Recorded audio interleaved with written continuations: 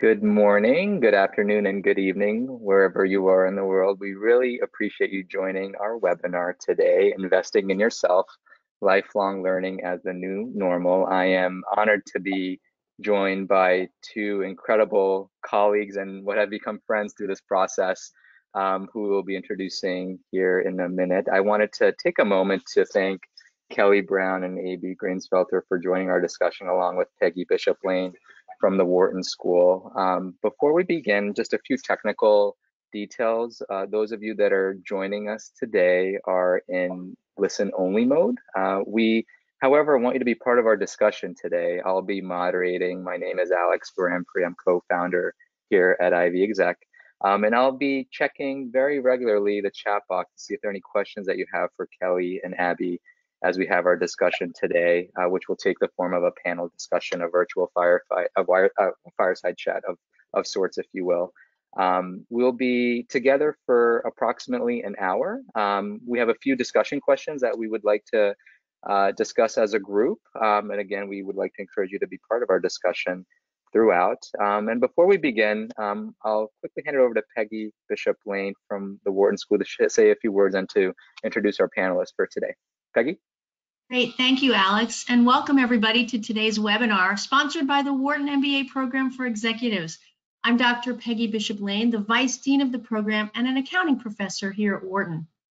The Wharton MBA Program for Executives is one of two ways a student can earn the Wharton MBA degree. Our program is suited to mid-level and executive-level professionals in a variety of fields, functions, and industries, including media, finance, government, healthcare, engineering, and entrepreneurship. The program is offered in an every other weekend format in Philadelphia and San Francisco. Today, we are pleased to have two of our marvelous alumni to address today's topic, investing in yourself, lifelong learning as the new normal. Kelly Brown is the founder of BSD Strategy Group, a people interaction design firm that helps law firms and other organizations implement strategies that bring people together across differences in ways that build inclusive work communities. As a lawyer and former law executive, many times Kelly was the only person of color at the decision-making table. At the same time, she has experienced the power of inclusion and working together across differences to realize the benefits of diversity. As a person of mixed race, at a young age, she had to learn to navigate the complexities of building bridges across differences, which inspired a lifelong interest in human connection and collaboration. Abby Greensfelder is the founder and CEO of Everywoman Studios, a full-service media company with a mission to tell female-focused, female-driven stories, creating positive cultural impact. The company's first feature documentary, LFG, chronicles the U.S. women national soccer team's fight for equal pay, premiered at the Tribeca Film Festival in 2021 and is now streaming on HBO Max. She's also the co-founder of Half Yard Productions, an award-winning production company specializing in nonfiction series and documentaries, including Say Yes to the Dress, How the States Got Their Shapes, and The Last Alaskans. While at Discovery, Abby was named one of the Hollywood Reporter's Next Generation 35 Under 35. Abby also serves on the board of the Alliance for Women in Media and is a limited partner at Rethink Impact. I'm excited to hear from these two Wharton Executive MBA graduates in their discussion with Alex Baranpuria, co-founder and chief growth officer of Ivy Exec. Alex, take it away. Thank you, Peggy, for those welcome remarks. And Kelly, Abby, like I said, I'm excited to be part of our discussion today. Thanks for having me. Yeah, absolutely. And so we have a few discussion questions, and again, we want to encourage our attendees to participate. And just to put a little bit of the context for why we wanted to be together today, our discussion is entitled Investing in Yourself, Lifelong Learning as the New Normal. And one of the inspirations behind this topic was really what I think we've all seen over the past year and a half, 2 years, is the extreme sort of transformation through technology of nearly every facet of our world and particularly of our economy. And what we've learned is that we all must learn new skills and acquire knowledge at a pace and at a scale that I think we've never seen before. And companies are looking for, in this world that we are in, for intellectual and leadership dexterity, just as much as we're looking at technical expertise in the face of increased automation. And as we all know, the future of work looks a lot different now than what it might have looked like in our eyes just a year and a half, 2 years ago. We thought this was an important discussion to have as we sort of enter into what the future of work will continue to evolve into, and really look at and sort of ask the question around which skills are most critical for today's business leaders, and where should executives go to develop themselves. Abby and Kelly, I would certainly say from the conversations that we have had, you operate with a lifelong learning mindset, and I'm very honored to have both of you be part of this discussion as two incredibly successful women, both alum of Wharton.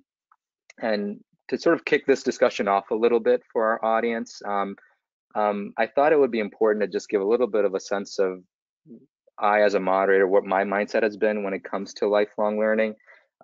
Internally within our leadership team at Ivy Exec, we've continuously discussed this topic of what lifelong learning looks like, and we discussed the discomfort of operating with a lifelong learning mindset. In a way, a lifelong learning mindset in a way sort of requires us to get comfortable with being uncomfortable. That's at least what we concluded. I'd love to sort of toss that sort of question over to you, Abby and Kelly, to sort of kick us off. What does a lifelong learning mindset mean to you? How has that mindset played out in your career? And just to recap some of the details that Peggy shared, Kelly, you've served as chief of staff to the chair of a top 50 law firm. You were one of the few women at the executive table. You've led DEI strategy and impacted many organizations. You are a fellow entrepreneur and one that's acquired incredible experiences, learning experiences through your law degree and through your executive MBA at Wharton. Perhaps you can kick it off for us, Kelly. What does that leadership mindset look like for you? And we'll pass that question over to Abby as well. Sure. Thank you, Alex. So happy to be here with you and Abby, and happy with everyone who's joining us. So, I mean, really, I was thinking about what you said about this idea of kind of discomfort and being comfortable with the uncomfortable. And so when I think about kind of this learning, mindset, or this lifelong learning mindset, I really feel like I was fortunate early in my career. I mean, right out of law school, my first job at a law firm, through a formal mentoring program, I was assigned a mentor, and I really thank my lucky stars because he had a sense of humor, so it made it not as intimidating, right? I felt like I could talk to him and connect with him. But also, he was a great teacher. I mean, he really was not only an amazing practitioner, but he was a great teacher. And so one of the things that he mentioned to me early on, and it stuck with me all these years later, I mean, throughout my life, is he would say that, look, Kelly, as you're building your career as a lawyer, when you're working on something, right, a project, every time you start getting comfortable, whether it's a particular project or a type of work, that is the time, that is like the signal when you need to actually find a different type of project. So my area of work was real estate, particularly real estate finance. But even within that realm, there are all kinds of deals. There's all different types of deals and different types of tasks and projects. And so, and what he was saying is the temptation is actually going to be, once you start feeling comfortable, particularly as a young lawyer, you're going to want to stick with that because you're going to feel like, finally, I feel competent, doing something out of law school. He said, but that you want to really resist that feeling. You want every time, you start getting comfortable to say, now it's time, I need to look for that next project. What makes me feel uncomfortable? And so I've really applied that actually to life, right? So whenever whether it's been a particular, position in my career, moving actually from practicing law to outside of law, more into law firm management, it was always this time period where I started feeling like, okay, I'm feeling good about what I'm doing. I'm liking it, feeling kind of comfortable, but I think, you know what, I think it's time to try something new. And then the more you do it, at least what I found, there's still that discomfort, but you kind of adjust to it more. And just to build upon this idea of when you feel a certain level of certainty and a certain level of muscle memory, in a way, there's a certain signal that might go off, and that's the part that may not be natural for some, it might be for others. And I remember watching a Netflix documentary, and I'm going to sort of toss this over to Abby as a transition. The documentary was talking about the creative journey, and that oftentimes new creative things come from prior experiences and prior data points, products or services, and it's just sort of viewed from a slightly different perspective. And as I sort of think about this idea of being comfortable with discomfort and sort of one pushing themselves towards a lifelong learning mindset, a lifelong learning mindset doesn't necessarily mean you're starting from scratch like you've done, Kelly. Take what you have done and perhaps applying it in a slightly different manner creates that sense of discomfort, but you're leveraging what you've experienced, what you have seen, without starting from ground zero. So I'll use that almost as a way, as a baseline of what you described, Kelly, and to sort of ask the same question to you, Abby. You're a former network executive and production company head. You, like Kelly, are an entrepreneur in a sense. You launched Everywoman, your second big sort of entrepreneurial venture, after seeing the massive gender gap in the entertainment ecosystem, like Peggy described. You've launched an accelerator program, which is very inspiring in many ways for female creators, and are also a venture capitalist. So from your perspective, from your experiences, Abby, what has that lifelong learning mindset looked like for you as a leader that's striving to do more? Yeah, I love Kelly's frame of like sitting in the uncomfortability. I think that for me, I think sometimes we have this notion, like as a storyteller, I'm somebody, I believe in the power of stories. Sometimes we create our own narratives about ourselves, like our careers, that, oh, we always thought, that we would end up where we are now. Well, I think the reality, I'm definitely one of those people where that's not the case. When I was younger, I actually thought maybe I'd be a lawyer. I didn't think I'd work in documentary TV production. I didn't even know that was a job. But I think too, what I've learned is in the moments to be curious about my interest, what's possible, and sort of reflective in the same way that Kelly was saying around, like, am I challenged? Am I growing? For me, that's almost an intuitive, reflective process. And one thing we talked about as a group was this concept of the threshold, which is something that I've read a bunch about. This is like a space that's a space between spaces. So it's literally, when we think about going through the door threshold, it's the space between two rooms.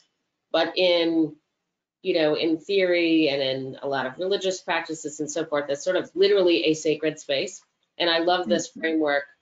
For me, it's been helpful in thinking about moving from one thing to the next thing, that often that process is one of allowing the space to be uncomfortable and to be inquisitive and ask yourself the questions like, what is meaningful to me? What do I enjoy doing? Where is my unique purpose? What are my skill sets? How can I uniquely combine those to add value in my business, in my sphere? For me, increasingly, that series of questions came around what's purpose driven for me? How can I align my sort of inner values with my work? When I was younger, it was more about what am I passionate about, and how can I find work that aligns with my passions? And as I've gotten older, the passions are aligning with purpose. But I think for me, like running a successful business that I sold, but then feeling that plateauing and not then feeling the alignment around purpose was a time that intuitively I had to start to ask myself a series of questions. And I sat in that space of kind of uncertainty for a long time until I felt, oh, I get it now. This is the moment to move to move to the next thing when I decided to leave that business, which I loved, which was very successful and I could have kept doing, but it was not answering that question for me, which was, is my work aligned with my internal values? No. And so that was the next thing for me. And then I had to ask myself, well, how could I create work in a business and an enterprise where those things were more aligned? And that led me to what I'm doing now, Everywoman Studios. So I think sometimes the uncomfortability is just creating the space to ask the tough questions. And I would, the immediate thought that I had as you're describing the threshold, Abby, and sort of creating the sacred space, my initial thought was, we oftentimes think of learning by doing, learning by reading, learning by talking, but sometimes learning happens by stopping. Yeah, and this is the sitting. act of not doing. Exactly, and that is. I think for those of us who have been doers all of our life and, gone to Wharton and applied for programs and, done all of our lives, sometimes the act of not doing is where the important work of kind of lifelong learning and self-discovery comes in, which I really believe, and this is my own personal thing, but I think when you can align your best purpose with your values and translate that to work, it's kind of next level meaningfulness, both in terms of the work that the product and the process. Right, exactly. And this idea of a sacred space, it can come in so many different environments and different settings. My first thought that I had was Steve Jobs attending a calligraphy class without actually having signed up for it. I think he just sort of showed up at Reed College and sort of just sat in on the class. And ultimately it was learning for the sake of learning, and there was no intent, there was no sort of desired outcome or output per se, but it was sacred space for him in that specific situation. Both of you have experienced the Wharton MBA as leaders, as executives. Can you share what that sacred space provided to you, if I were to sort of use the executive MBA experience as a time to sort of sit and think, which I know you were provided? What did that look like for you? Perhaps maybe Kelly, you can share your thoughts, and Abby, build upon that. Sure, yeah, and I have to say, I know when we were talking as a group previously, Abby, the idea of the threshold, right, the sacred space, that to me, it really just touched me. I mean, I just loved what you were saying.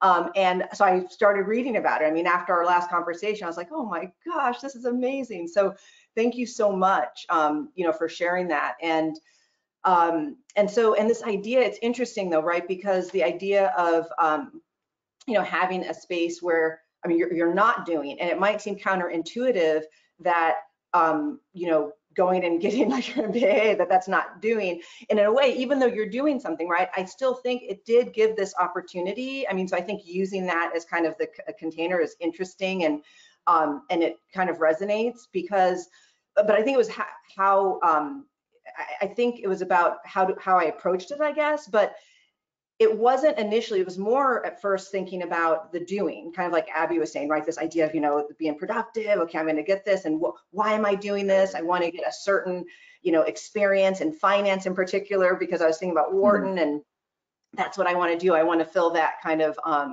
where I felt like there was a gap for myself.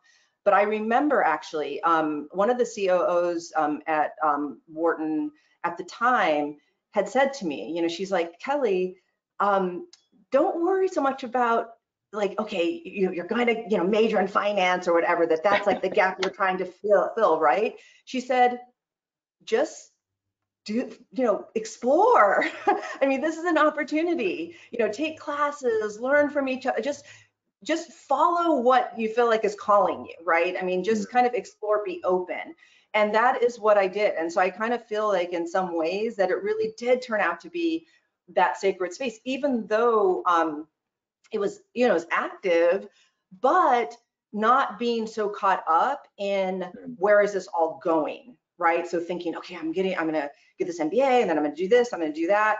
Just kind of learning. I mean, literally just being curious, being able to take the experience. You know, you had mentioned, Alex, that it's not always about just new things. It's also be able to build on prior experience. And so it was amazing to be able to take this, you know, years of experience and then be in that environment, and you start looking at things in different ways because you're able to take your prior experience and what you know, but then you're able to challenge your thinking because you're able to say, well, this is what I had been exposed to, but wow, now that I'm seeing this or hearing that, it created a whole new world. And I'll say, not just from the classroom learning, but really, frankly, it was from fellow classmates. I mean, you know, you learn so much from the diversity of perspectives, but walking into it with that openness, just thinking, I don't know where this is going to lead. Let me just see where it might lead. Let me just learn.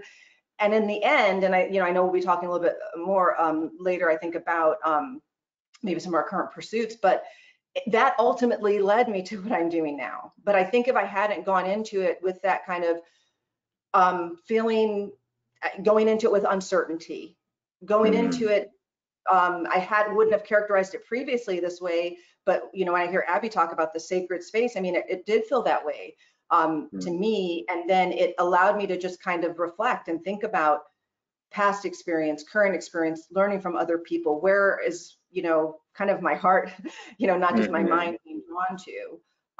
So that, yeah, it really did feel that way for me, that experience. It's interesting. Did you feel like the entrepreneurial seeds were planted while you were in the program, Kelly? Just out of curiosity, or did you feel like that was a more immediate outcome and you felt like, okay, I know at some point I'm going to start my own venture?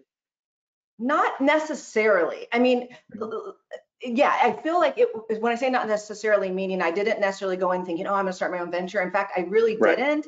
And you know, I've said before that I kind of feel like I might have probably been one of the most unlikely entrepreneurs, maybe in my class, because I really did not go in with that thought per se. You know, I mean, of course, we're all have that little bit of interest, like, oh, what it might be like, but that was not the outcome I was seeking. I mean, I really was.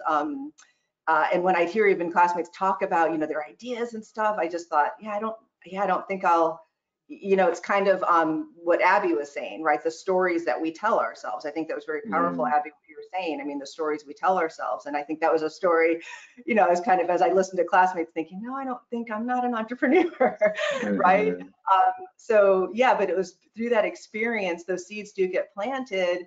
And I think, again, every time you put yourself in this situation that feels kind of uncomfortable, it gives you the strength, right? I mean, it gives you the courage to say, okay, well, maybe I could try this next thing because you've already been doing things that make you uncomfortable. And so this felt like over time, it seemed like, okay, a step that I could take, you know, based on those past experiences of learning and uncomfortable in that. Right. And Abby, almost similar to sort of Kelly, your background is so unique. Coming sort of from the creative space, if you will, Abby, and sort of now moving into an environment where, in a way, you might be, in a way, not to say alone, but in a way, sort of representing a sector that may not be as well represented. How did the sacred space experience at Wharton look like for you? What were some of the sort of the key learnings that maybe took place there, where the threshold contributing to the lifelong learning mindset sort of came to fruition there?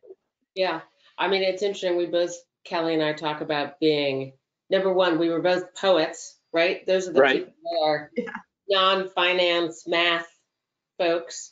And then we also were sort of not necessarily the one at the going in that would have thought we would have been entrepreneurs. Right. I think that for me, I was also on the younger end when I went in. It was before I had kids and before I was married.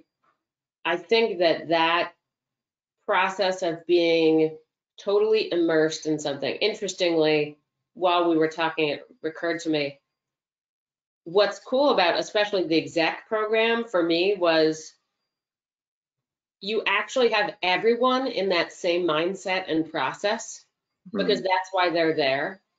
at the same time going through the same thing. So part of the bonding of it is we're all going on this journey together. We have different, end goals, and our journeys are different, but we're all here probably because we all want to learn something new. We're at a place in our careers where maybe we've stopped learning. Maybe we want to make, a lateral move or a career, Right.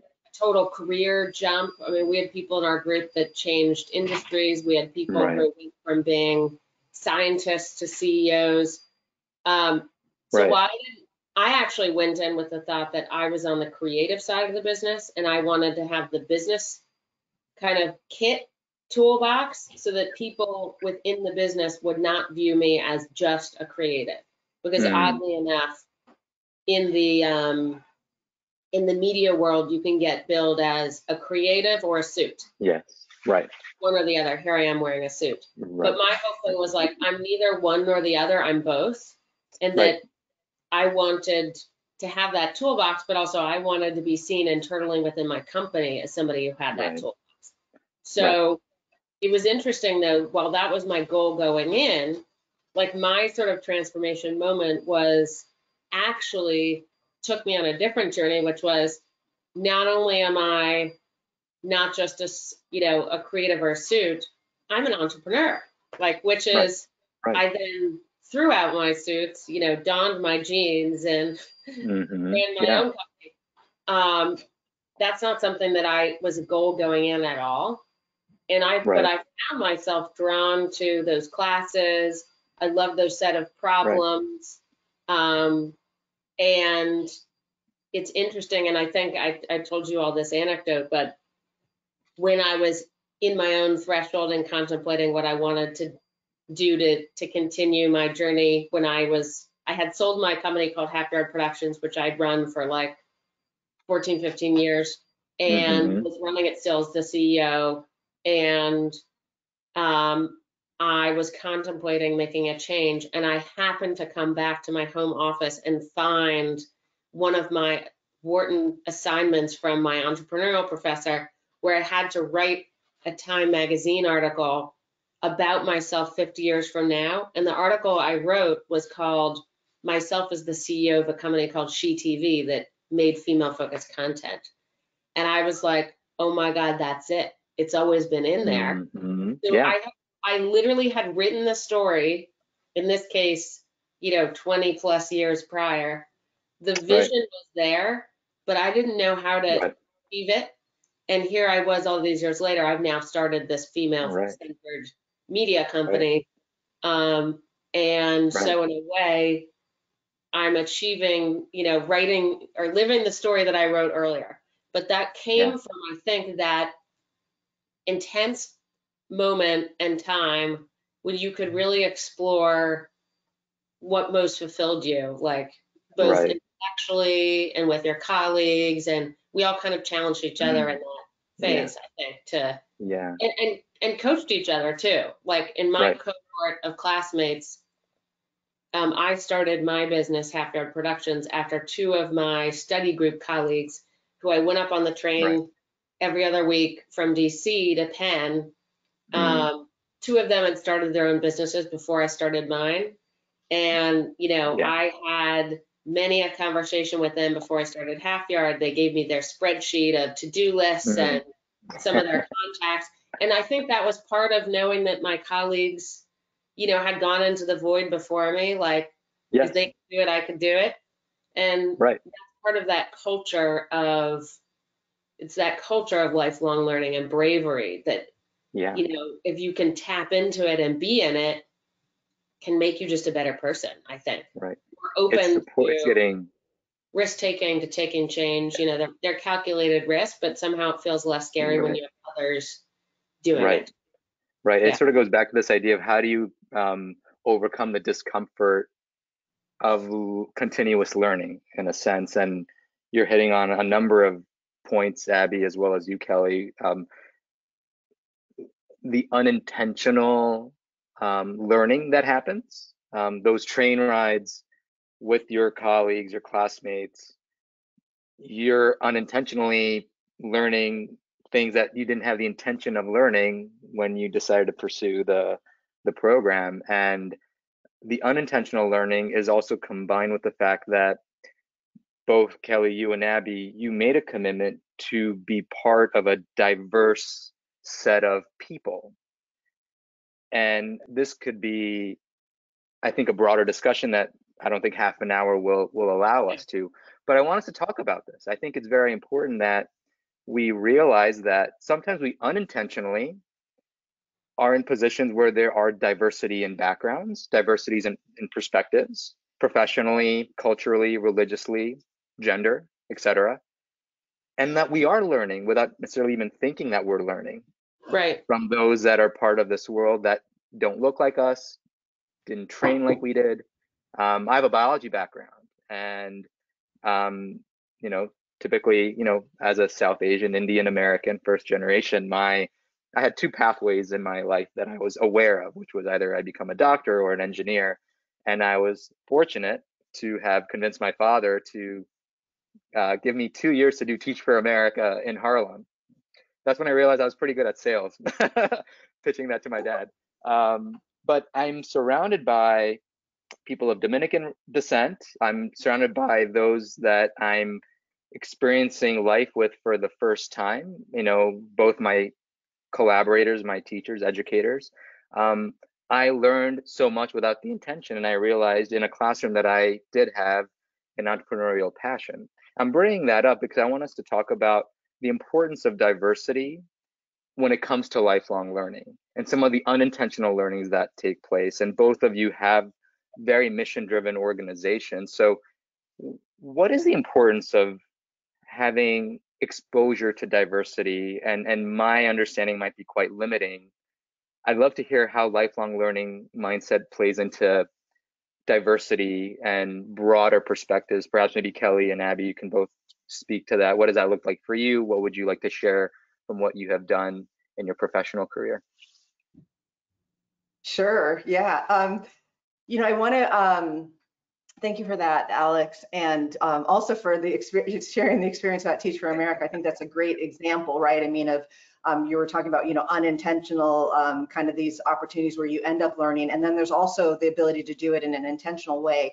I do want to actually also kind of pick up on something that Abby, you had mentioned about the bravery, right? I mean, that being around your classmates, you know, taking those train rides, it gives you the bravery, right? I mean, so it's not, I think that's so important because, you know, it can sound like, you know, when we talk about, okay, you know, stepping out there, you know, always stretching yourself, but there's others involved, right? I mean, again, so you think about, when I talk about my mentor, I mean, he kind of, you know, helped push me get out there, but similarly, you know, your classmates or whatever environment you might put yourself in, Teach for America, right? I mean, you know, the people around you, I mean, you might be going into an uncertain territory. What are you doing? You know, how do I teach? You know, how do I do this?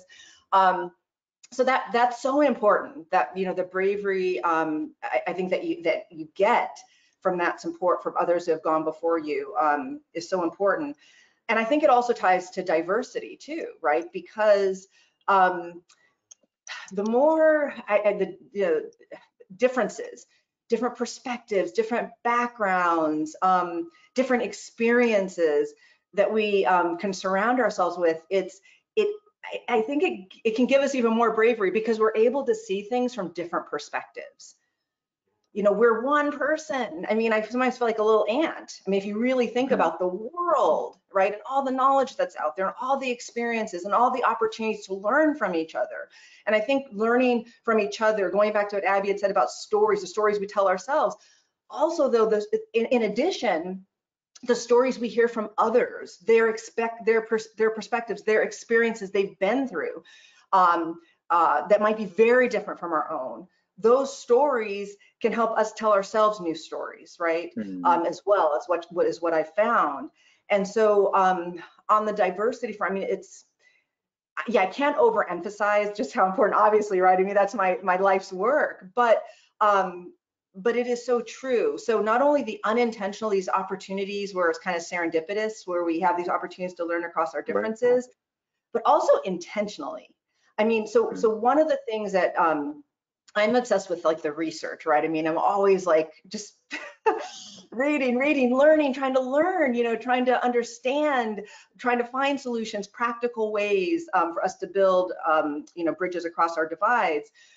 But one of the things I've learned through that is this idea of intentionality when it comes to placing ourselves in different experiences with different people.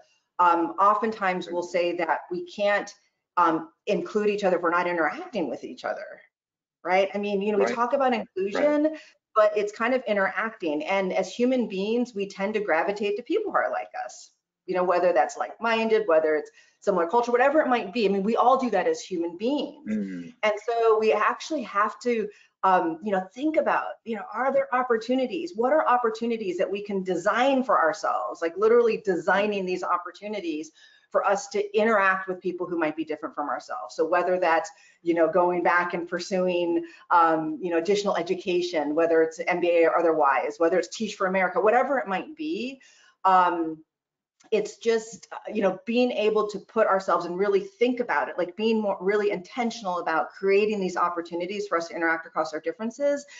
It creates, just like you talk about lifelong learning, that's lifelong learning, right? I mean, it's like every day you have this opportunity. If you can kind of take that kind of mindset of thinking, okay, how do I place myself in different situations? How do I design these opportunities for me to interact with people who are different from myself?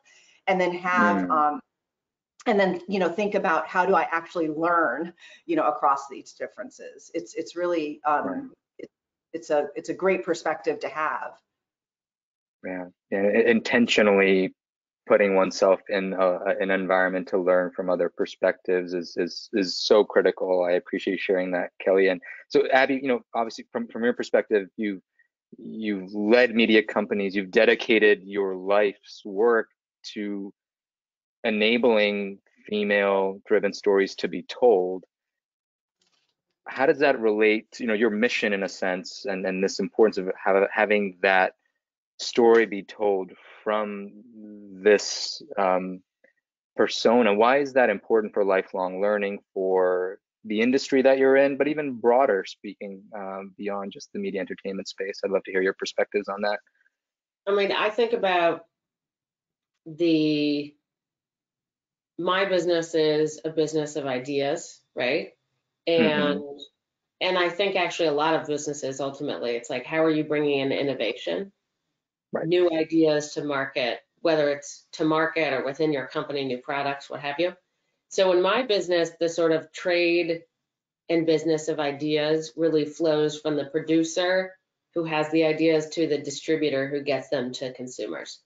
So the problem there in my business, because it's a very gate-kept business, the diverse ideas they might get created, but they don't get out to the consumer because they're not seen, financed, or made.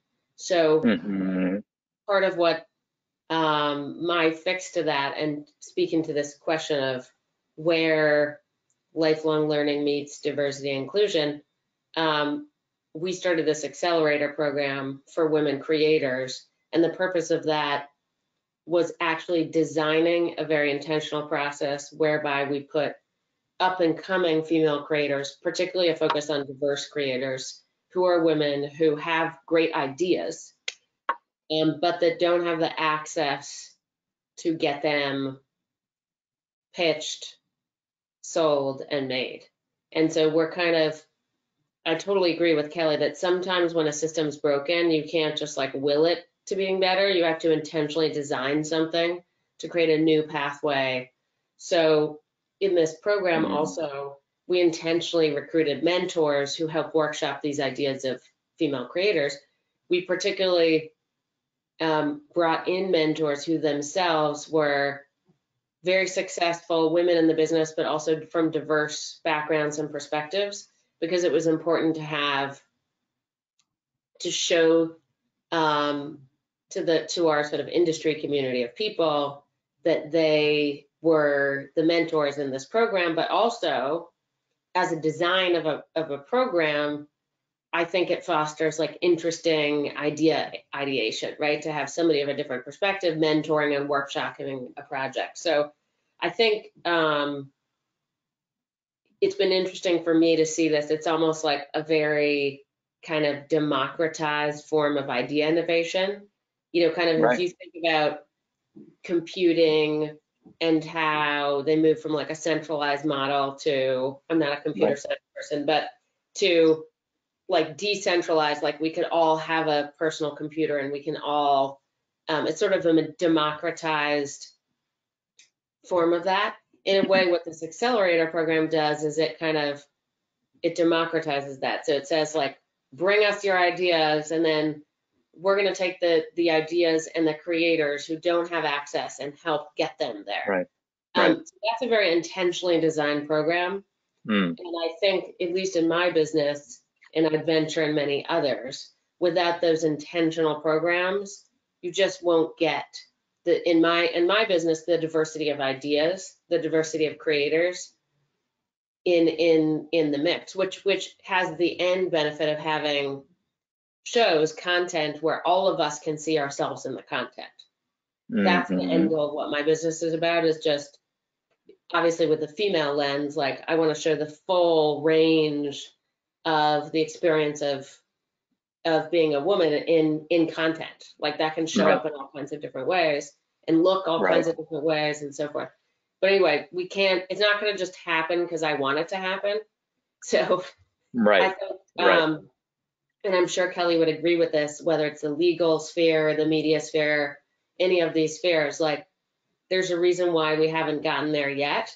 So I think this idea of like, what's everyone's equivalent process in their business, team, sphere, industry, where they can intentionally design programs, teams, initiatives to foster more diverse set of experience, like on a team, you know, if you're trying to come up with a new product or idea, or in an initiative or what have you, or in your C-suite or whatever. You can take that model and apply it elsewhere. And I'll say one final thing, which actually comes from my 16-year-old daughter, but this kind of blew my mind. She read this book called Emergent Strategy, and the concept of this, it actually comes from biology, like the woman who wrote it is a scientist. So she took her inspiration from things like bird murmurations, you know, swallow murmurations, where one swallow moves with the whole, and the concept is there about how not one individual can't change something, but the group as a whole can, by sort of moving in tandem.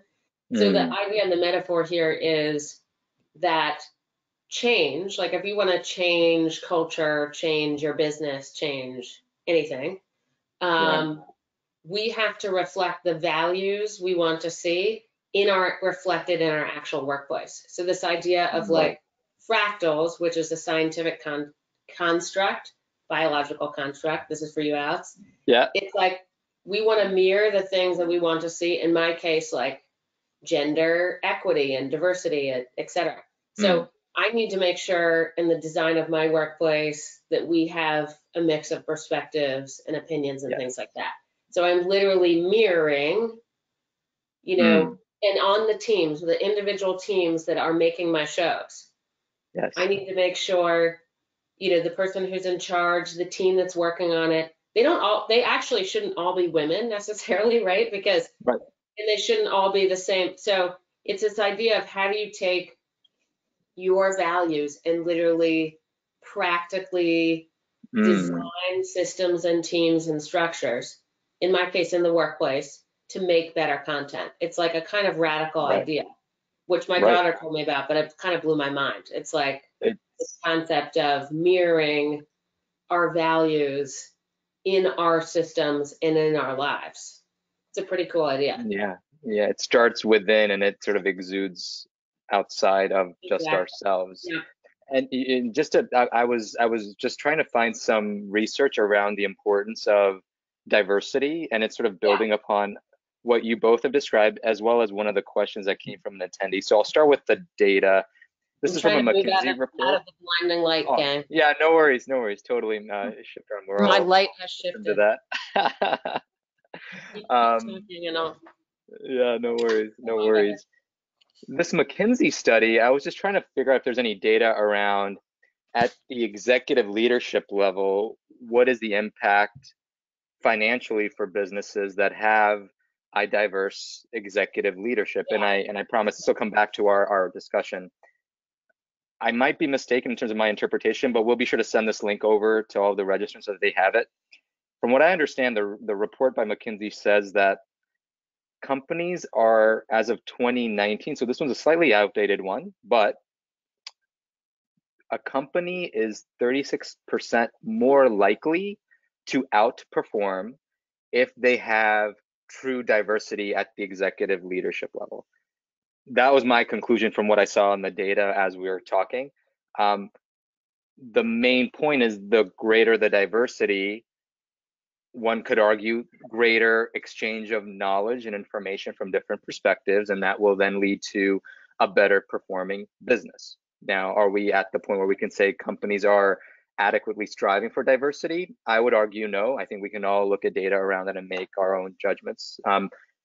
Putting this in the context of lifelong learning, importance of lifelong learning, not just within ourselves. Those that are attending this session are leading in specific companies. They're leading global business units. How do we, those that are attending, again, have a natural appreciation for lifelong learning? That's why we're all together. That's why we all pursue, in many cases, a degree at an executive level. How do we take this importance that we're placing on lifelong learning, what's bringing us here, and spread that amongst our organizations, amongst our communities, and even broader? So any suggestions, Abby? You were hinting upon that importance of having a group of people that are on board with this idea of exchange of ideas. So perhaps maybe we can discuss that in a little bit more detail. It's more of the how do we do it as opposed to, I think, why. I think we all know that's important. So how do we go about doing that? Abby or Kelly, feel free to jump in. So, oh, sorry, Abby, we're going to say something? I'm gesturing to Kelly. Go for it, Kelly. Thank you, Abby. So a couple of things. Okay, so building on, what Abby was saying about the idea, in your teams, et cetera. So I'm trying to, could I kind of go off? I'm trying to organize my thoughts here. So that is number one, right? So if you think about leaders, like from a practical standpoint, what you can do, what Abby was saying is so true. As leaders, right? I mean, one of the key skills, this idea of not only role modeling, this idea of the learning through diversity, and I'll say, this actually does tie to research as well. You had mentioned, Alex, about the McKinsey study. There is research. McKinsey, there's Cedric Herring, the late Cedric Herring. He did some phenomenal research, statistical analysis, looking at hundreds of companies and performance, key performance indicators, and mapping that to the diversity of these companies. And, he could see, looking at gender diversity, race and ethnic diversity, differences, positive differences in revenue, profitability, et cetera. So the data, it's there, and including on the creativity side. Abby was talking about this idea, diversity. I mean, one of the outcomes is innovation, right? Or you're looking for that.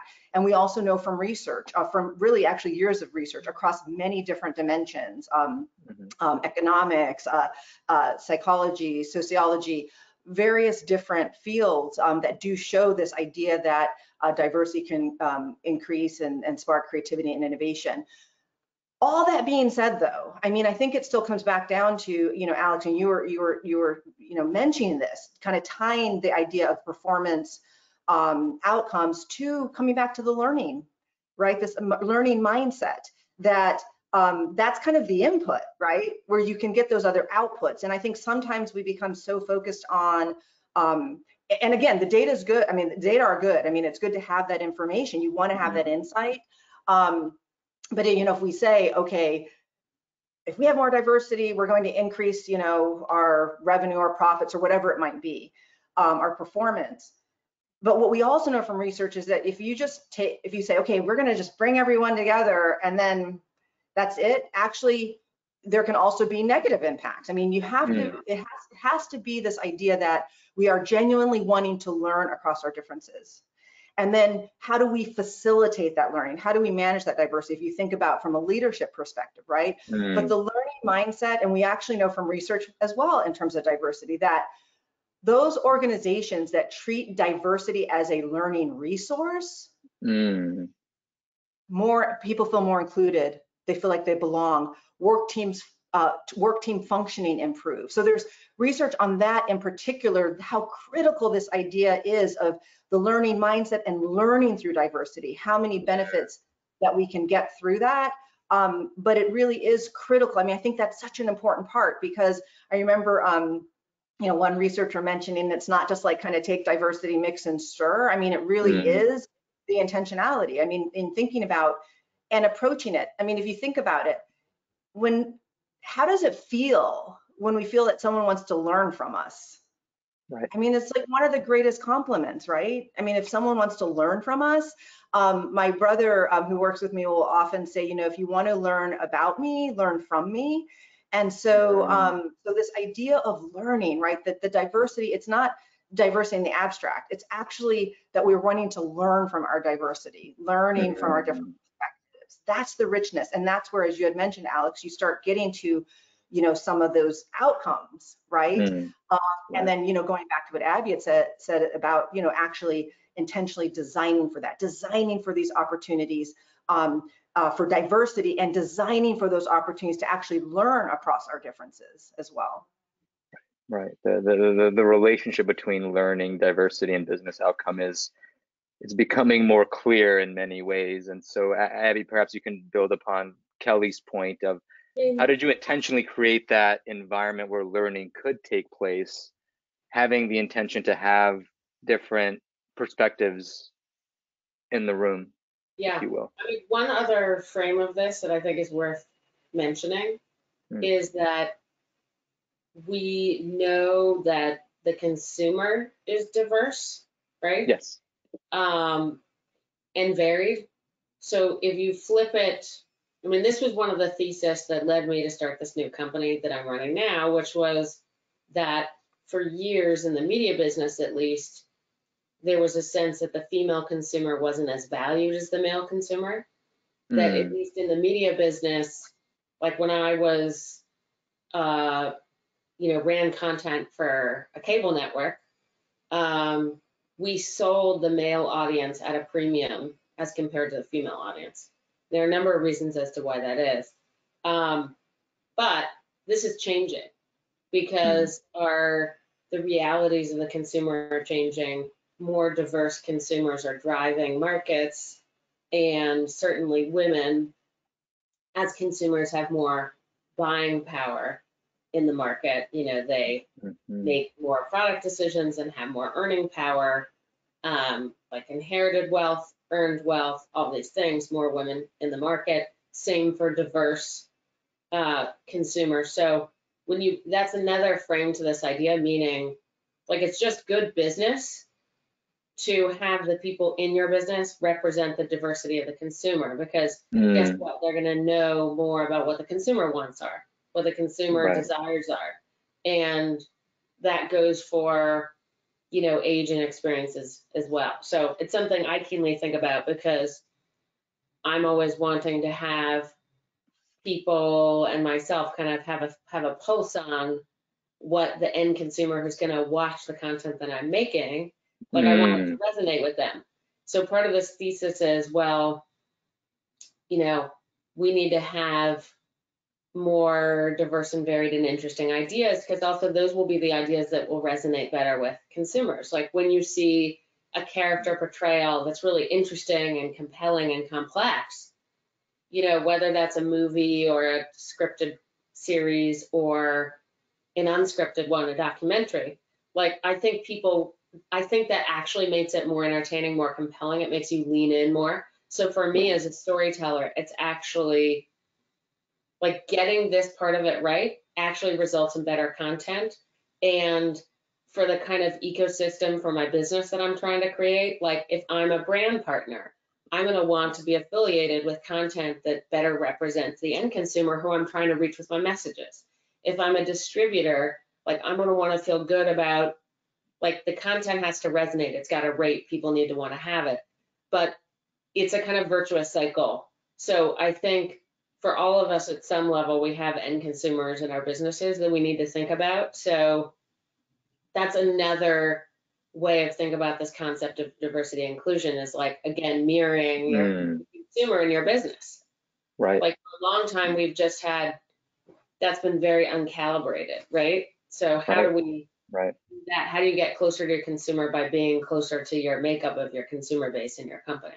Right. And it's sort of the term reverse engineering is sort of coming to mind in a way. Who are you serving as an organization? How do you represent that in your leadership and in your organization? And then allow for the space for different perspectives to be heard, and then to allow for, I was interested, right before our discussion this morning, we were in a strategy session. One of our colleagues is based in Utah. He's 38 years old, has a very unique, and I'm 37 myself, and he has a very different background compared to my upbringing in the Northeast. He has 4 children. I have 2 boys that are under 3. And we felt safe in having friction. And I call it sort of this learning through friction. And he's a relatively new addition to our team. He's in a senior leadership role. And I wanted to make sure he felt a certain level of comfort to disagree and to be passionate about it and to listen. And it sort of goes back to that point. I'm sort of taking a microscopic perspective of the sacred space and the threshold. I, as someone that's been invested in this venture for 15 years, I had to force myself to stop and just listen and to hear my colleague's perspective, who's only been with us for 3 weeks, and to then soak it in, as opposed to reacting and saying, oh, you know what, we've tried that and it doesn't really work, you know. And that is so important, sort of holding ourselves back as leaders. Discomfort was all throughout my bones in a way, but I had to sort of force myself to sort of pause, learning by pausing in a sense, right? So every business case we study was littered with people where it's like, we tried that, we did that, that won't work. I mean, in my business, it's like, oh, you know, right. No one will watch shows about cephalopods, and then you have like my octopus teacher becomes an Oscar-winning movie. And all it's like, where's our octopus film? You know, where's our so, you know, that those kind of stories are littered everywhere where you need somebody, you need that new voice in the business to be like, no. Right. This is a cool story in my case. Like, right. You should listen to this. And just as you say, I think when you're like, if you're a legacy founder of a company, or we all have our own view of what we think will work as an idea or a product or what have you. So I think, yeah, it's important that people challenge that and not just set up a culture where you're just gonna like hear people echo back to you the ideas that you think are great, but like really bringing different perspectives to the table. And that's that's sort of what new ideas look like. It's like you're gonna be earlier to that market, or Exactly. And so, no, this is fantastic. I wish we could continue. We only have a minute or 2 left, and I first want to thank all of our attendees that have been listening in. We've had a number of questions that I've been able to sort of share with you, building upon the discussion that we have had. And I think the key takeaway for me, and I'd love to, Kelly and Abby, for you to also perhaps say your final thoughts before we close out. The importance of the unintentionality married with the intentionality when it comes to learning is so critical and important. How do we apply that for ourselves and for those that we're leading as leaders? I think that's a question that still we can develop an answer to in a dialogue within our organizations. I hope that all of us can take that away. That's something that I've learned from our discussion. Perhaps, Kelly, you can share your thoughts, and Abby thereafter, and we'll close from that point forward. Kelly, final thoughts? Okay. Thank you, Alex. I think I'm going to build on what you're saying about the intentional and the unintentional. But the idea, it's like designing, and what Abby was saying about designing for serendipity, right? I mean, and just from a practical standpoint, you know, kind of a takeaway as, you know, leaders who may be attending this program, designing your meetings, right? I mean, you know, thinking about how do you design meetings?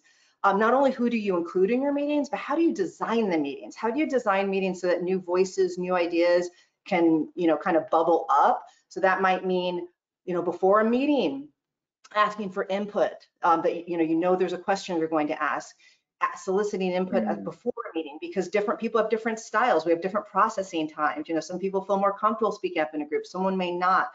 But just thinking about that, right? Appointing dissenting views, you know, appointing a couple people to serve as dissenters during a meeting. So just thinking, you know, as leaders, what are some of the ways that I can facilitate, you know, this kind of these hearing from new voices, you know, generating ideas, designing for serendipity, I guess you could say. Because, you know, as leaders, we really have that ability not only to role model, but to facilitate that. And so I would just leave that. So meetings is one place, you know, kind of where we can start. Very helpful. Thank you, Kelly. Really appreciate your time and your attention to our discussion. Abby, any final words for you?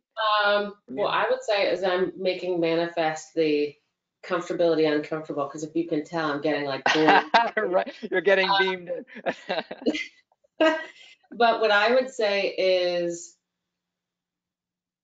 I think it's something that I struggle with, but I think is worth putting out there, is like, what are you doing that you need to stop doing?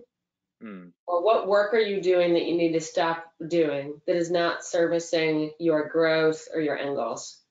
So in order to make room for growth, sometimes you need to clear space and energy for that new thing to emerge. So it's like, instead of a to-do list, what's the not to-do list? Like, to be really, to interrogate what do you need to stop doing to allow the growth to begin, that for the lifelong learning that we all want.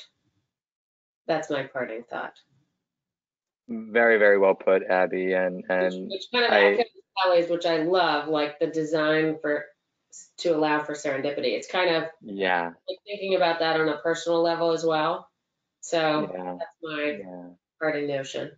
Yeah, no, this has been an incredible discussion, Kelly, Abby, and as I mentioned, I feel like this could be there could be a part 2, a part 3 to this, and I personally am looking forward to continuing our conversations. We hope that those of you that have joined us can take what we have brought forth and build upon our discussion. And again, we appreciate everyone's time. We look forward to hearing from all of you. Expect a recording to be in your inbox in the next day or two. And again, thank you, Abby, Kelly. Really appreciate the conversation. Thanks so much for having me. It was fun. Thank you, Alex. Thank you, Abby. Bye, everyone. Be well. Bye. Bye.